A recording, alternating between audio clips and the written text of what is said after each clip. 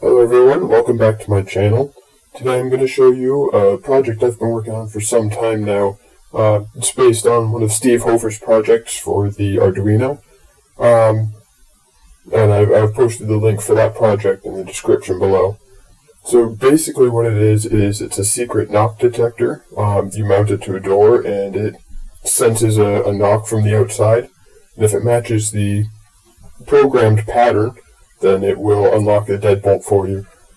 Right now I don't have the motor attached, but you should be able to get the basic idea. It uses a piezo sensor, piezo transducer to sense the vibrations on the door from the knocks and turn it into electrical signals that can be read by the chip.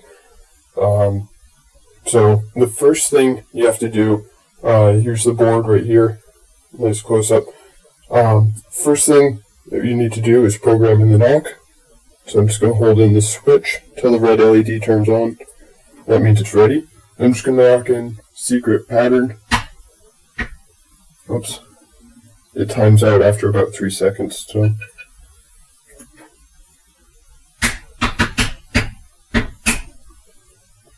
And we'll play it back if it's not what you want. Then you can reprogram it. So I'm going to try this again.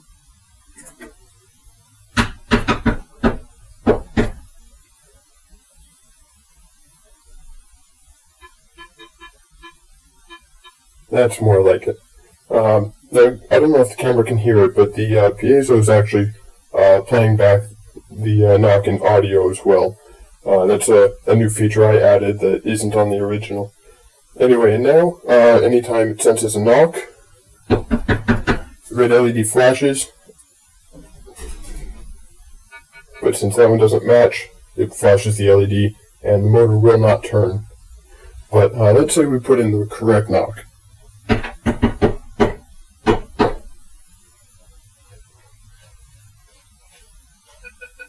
And it flashes the green LED and plays back a positive note saying that it's unlocking, and if the motor was attached, it would turn to unlock the deadbolt as well. So that's the basic project. I'd like to give a shout out to all the guys over at electrotechonline.com who helped me out with this project. I learned a lot of stuff from them, and I'd like to thank Steve Hofer for the original idea.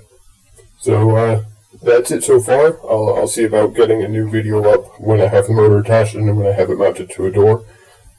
So thank you for watching.